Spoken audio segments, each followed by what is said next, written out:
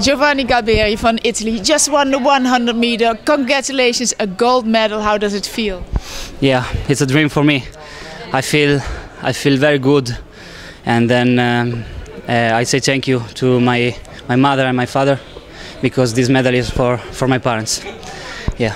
Because like 6 years ago you won at the World Youth Games, you won a bronze medal, and now after 6 years again, now it's a gold.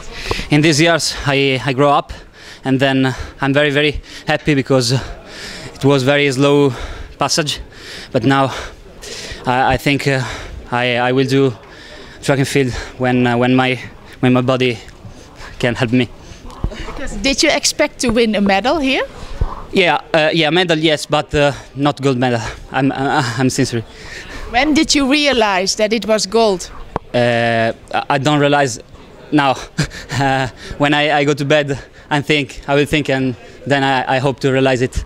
Many Italian supporters are here for you. Yes, I say thank you to everybody, Italy people, because they helped me in the past and they help me now.